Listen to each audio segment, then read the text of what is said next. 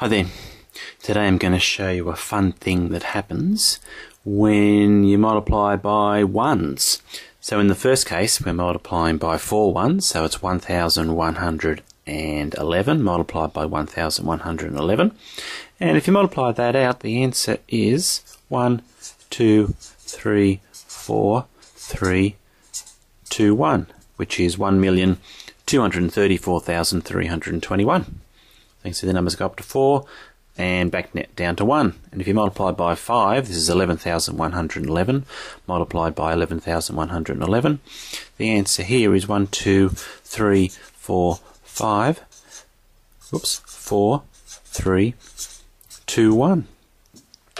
Which is 123,454,321. And then the last one is multiplication is 111,111. Yep, multiplied by 111,111. And in this case, the answer is 1, 2, 3, 4, 5, 6, 5, 4, 3, 2, 1.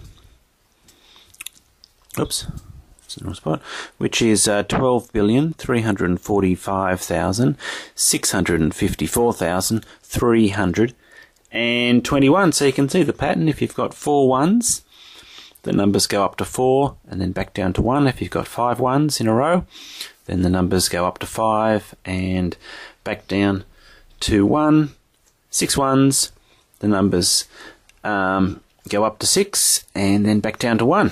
And you can do that with other combinations of ones. Okay, so I'll get my trusty calculator out to prove that that is correct, and we'll go 1, 2, 3, 4 ones times 1, 2, 3, 4 ones. And there we go. The answer is 1, 2, 3, 4, 3, 2, 1.